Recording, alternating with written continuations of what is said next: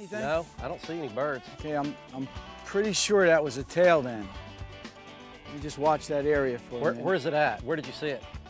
Okay, probably at about 11:30 right now, off the boat. All right. About 60 foot up there. Here he is, right here. Look right. He's close. He's close. So, right yeah, he's here. coming down the bank. Right here. Don't strike him real hard. Got him. You got him. Pump him now. Pump him. You got your permit.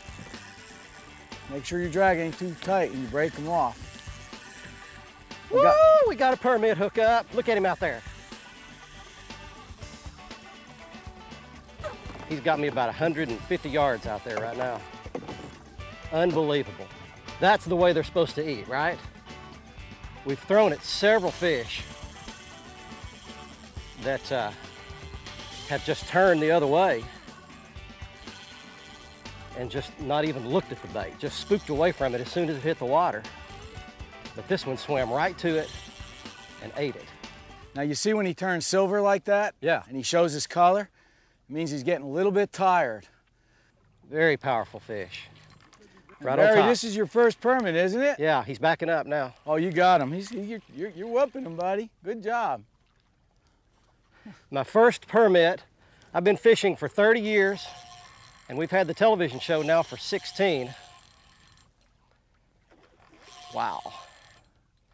He's mad. It's one of the few species that we've not caught on the show up to this point. How do you land these, Lenny? Well, I'm going to use a net. Yeah, that's a good Usually idea. I would just grab him by the tail, but I'm afraid if I miss this one and he ever broke off, I'd be in big trouble. Can you swim? That's it.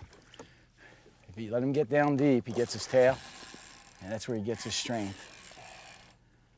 So you want to keep him on top? Yeah, when he turns silver and you got him up high, you slide him right into me then, see? That's it. Just keep pumping him when he's up like that. 20-25. When he lays up now, let him in. Woo! This way, Lenny. Come this way with him. 25.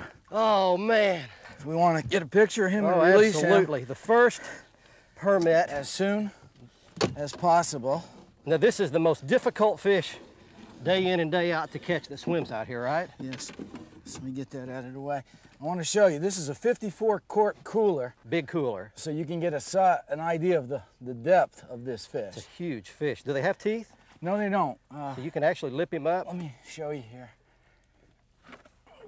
Hold him up. There we go. Look at this. Look at his mouth.